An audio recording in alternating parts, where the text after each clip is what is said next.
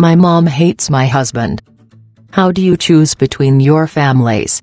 Dear Rays, I'm 45, successful, professional, and happily married with a son. I'm an only child. My mother is divorced. My mother constantly tells me how awful my husband is and I need to be careful of him. She says she knows things that I don't know or see because I live with him. I love my husband. He's never hurt either of us. With her constantly calling him psycho and saying things, I'm so unhappy. She thinks all his family is nuts and refuses to do anything with them.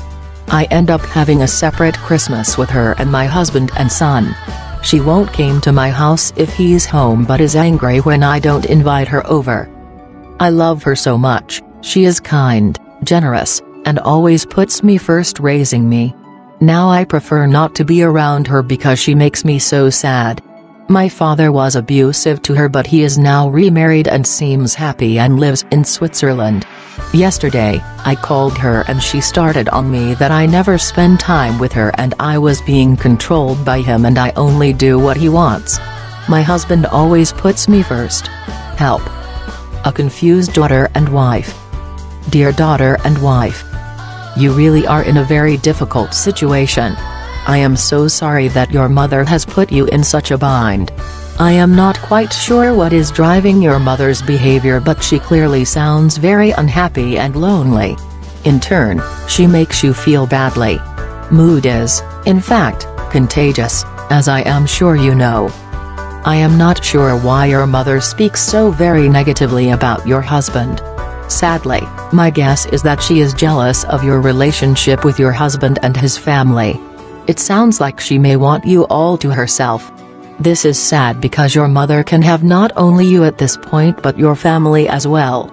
Your mom has had a bad experience with your father, her husband, so it is possible that she may be mistrustful of men. Here is my suggestion to you. Continue to go ahead and enjoy your marriage. Since your mother does not seem to like being around your husband, continue to spend time alone with your mother but set some ground rules.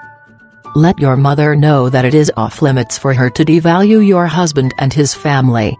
Make this very clear to her. If you are on the phone with her or in person and she begins to berate your husband, end the conversation. Tell your mother that from here on in she is not to talk badly about him. Hopefully, she will move on to more positive conversation. At some point, you may want to recommend that your mother join a support group, try to make new friends or even seek therapy. It does not seem like she is happy with her life as it is at this point in time. The goal is for your mom to find happiness, not to make you feel guilty and badly. Good luck with this tricky situation. Please get back to me.